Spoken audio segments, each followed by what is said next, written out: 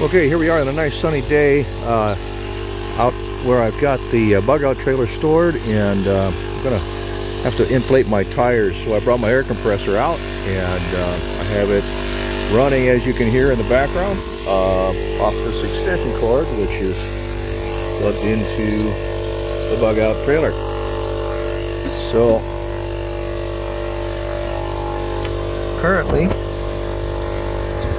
our battery shows that we are still holding 53.8 volts. We are generating 373 watts at the moment, bulk charging at around 7 amps.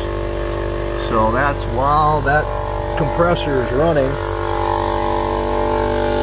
making compressed air.